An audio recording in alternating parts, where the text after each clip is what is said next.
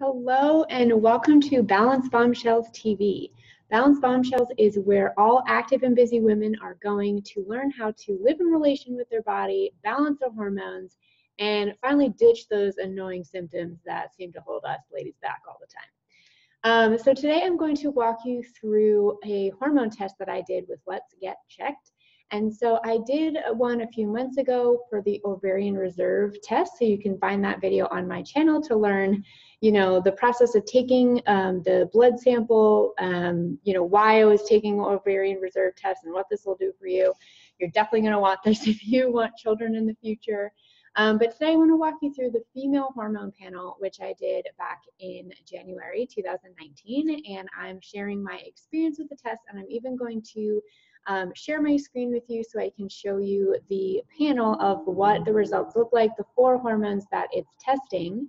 So if you don't know what this is and you're like, I don't know what a female hormone panel is, this test from Let's Get Checked, and this is a company that provides hormone kits delivered to your home that you can actually take yourself and submit it to the lab and have a nurse call you and actually walk through your results with you. So it saves you time from not having to go to the doctor. They're able to tell you exactly what part of your cycle you're supposed to take the test. So if you watched my ovarian reserve video, that one can be taken at any time of the month, where this female hormone panel was very, very specific, and you had to take it on day 3 of your cycle. So that's day 3 of when your period happens. So once your period starts, that's day 1, and so then it's the 3rd day into your period. So very, very specific on this test. Otherwise, like if you do it at other points, you're not really going to get an accurate reading based on the 4 hormones that they are then testing in this test.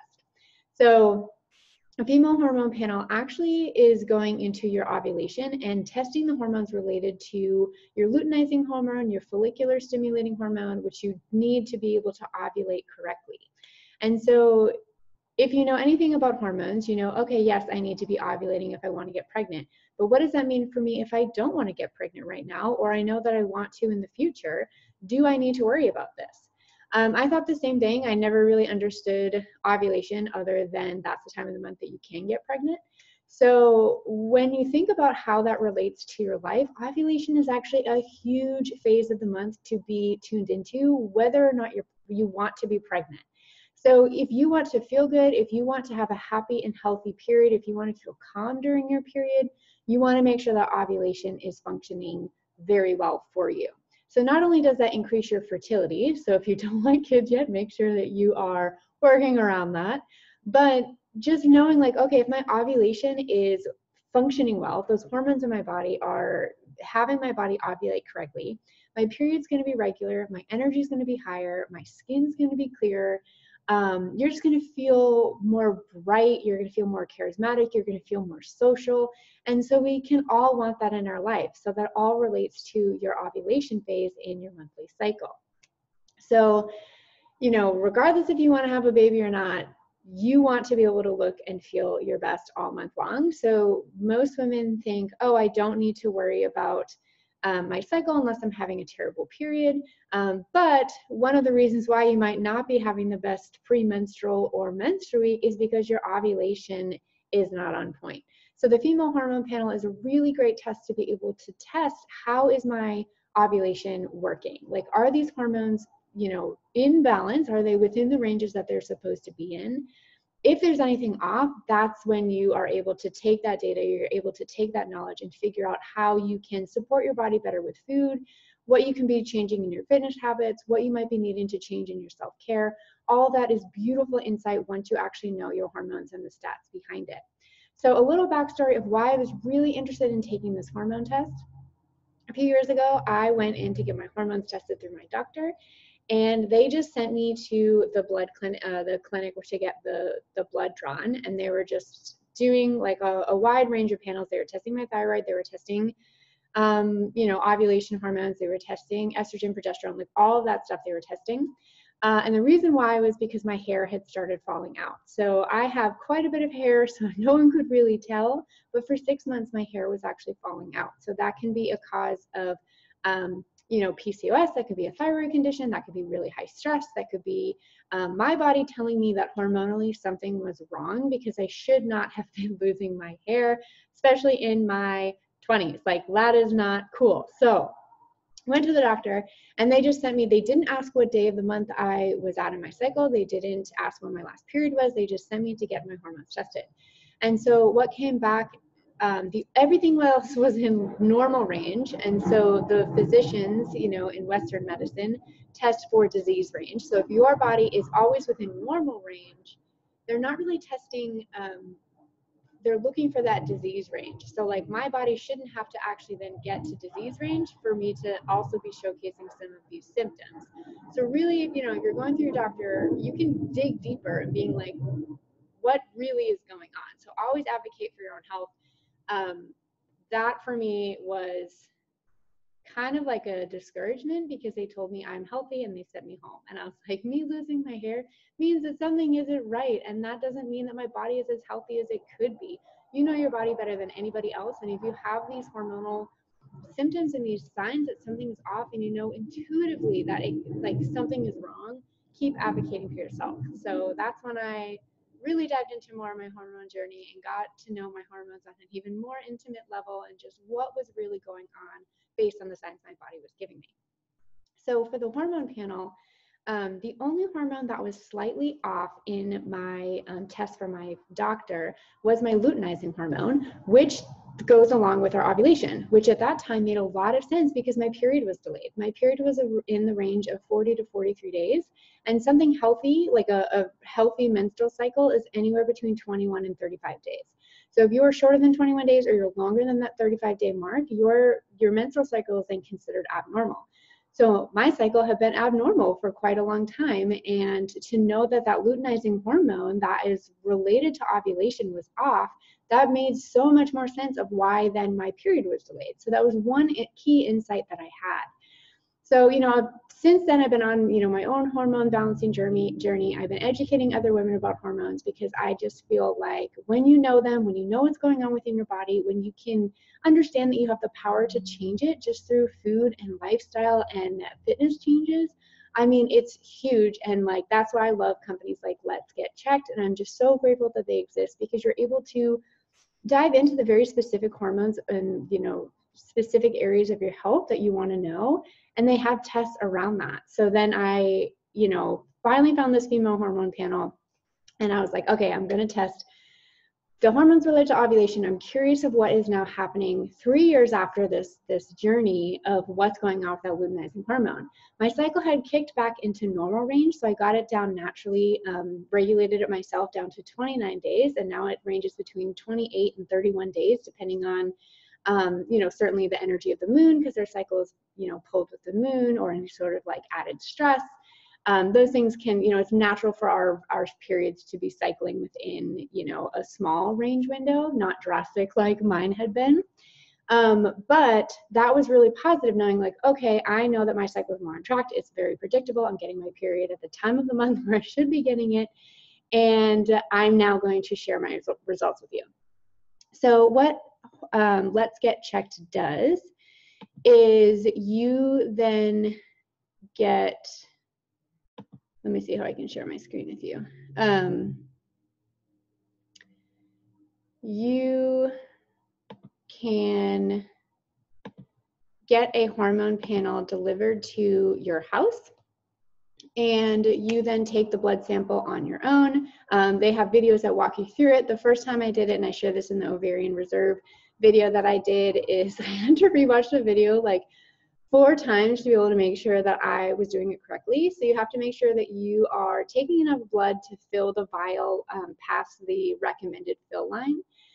If you don't do that and you send it back to the lab, they then can't test it, and it's not viable. And if you just spent all this money on this hormone test, like, that's not really going to be a good use of your money, because you kind of just wasted it. So you really want to make sure you're following the directions on the kit. They're super simple. I just, for myself, had to make sure that I was doing it correctly and making sure that it was to the correct fill line. So then what happens is, once you submit it, within a few days, you'll get an email that a nurse wants to speak with you. Usually they'll call you. I screen my calls, I'm not going to lie, so I did not pick up a number that I don't recognize. But they were so nice. They left me a voice message and then sent me an email saying they wanted to go over my results with me. And then they call you back very, very quickly. So then I logged into here. So this is my dashboard on Let's Get Checked. And you can see that I completed the female hormone panel, which is up here in the corner, and that it tested, my blood sample tested these 4 hormones. And then the nurse was able to walk me through each of them and what each of them meant.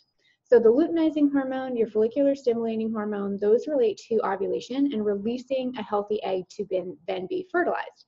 If you're trying to get pregnant and you're having sex during that time, your egg can then be fertilized and lead to a baby. If not, that's when it drops down and starts to shed the lining of your uterus, because you're not then having a baby, which we then know of having our period. So these 2 hormones are related to ovulation, and then your prolactin, that is a hormone related to breast milk. So, if you ever want to breastfeed, you want to look into this hormone and how is this functioning within your body? Does that mean that you're going to be able to breastfeed? Are you going to be producing enough milk? So this really tests, and I thought this was fascinating, like not even being pregnant, not even having a baby. This is able to test my hormone related to breastfeeding. And if I ever, want, and I plan on doing that with children, but this is really useful to know. And then estradiol is a type of estrogen in your body. So you really want to make sure that your estrogen levels are in check. We are in a kind of like an environmental crisis, and women with their bodies have too much estrogen in their bodies because, there's excess estrogen in certain foods that we're eating. There are extra estrogen in using plastics that are essentially taking these fake estrogens and mimicking estrogen in the body. So being up on your estrogen levels is something that you truly want to know, because if you're getting a lot of bloat in your hips, thighs, and butt area, if you're getting acne along your jawline, like these are signs of estrogen dominance. So I have struggled with that greatly. So I really appreciated that they were testing one of the hormones related to estrogen. So then you can go to your drop-down menu here, and then what this does is this then tells you your range, like based on how they are categorizing it.